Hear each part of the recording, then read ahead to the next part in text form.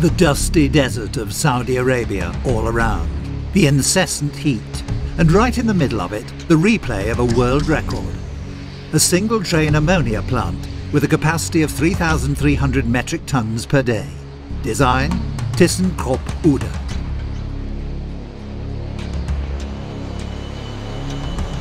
Unusual environment, unusual dimensions, unusual circumstances. For the ThyssenKrupp Uhde team, it's business as usual. It was the Samsung engineering company of Seoul that was awarded the contract for the turnkey construction of the plant. However, the client, Saudi Arabian mining company Ma'aden, insisted that ThyssenKrupp Uhde should supply the process, basic engineering, special equipment and the specialists, because only the Uhde dual pressure process permits single train capacities of between 3,000 and 4,000 tons of ammonia per day, and Ma'aden wanted a minimum of 3,300 tons. Starting up the plant slowly is routine for the engineers from Samsung, ThyssenKrupp Uhde and the client. The higher pressure part of the synthesis unit is already on stream. 100 tons of ammonia run into the gigantic tanks every hour, over 2,200 tons a day. Now, the second part of the unit is due to start up, another 1,100 tons produced at lower pressure.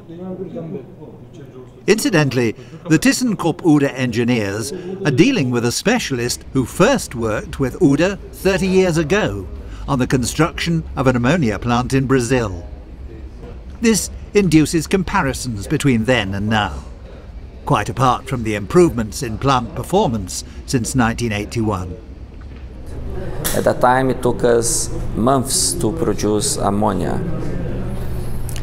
It's nice to see the evolution of the design, and here in Saudi Arabia, in the largest ammonia plant in the world, we are able to achieve this together with Samsung and Uhde, a startup period of only 6 weeks, and as of today we are producing ammonia.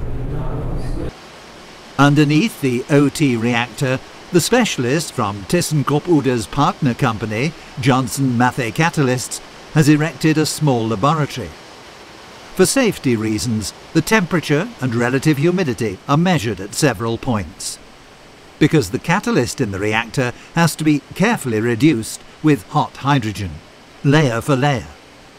An exercise in patience that has to be interrupted time and again if the reaction doesn't work. A perfectly normal procedure when starting up an ammonia plant of this type. The same happened a few years ago, only an hour's drive from here. ThyssenKrupp Uhde built the first plant based on the dual pressure process for Safco, the Saudi Arabian fertilizer company.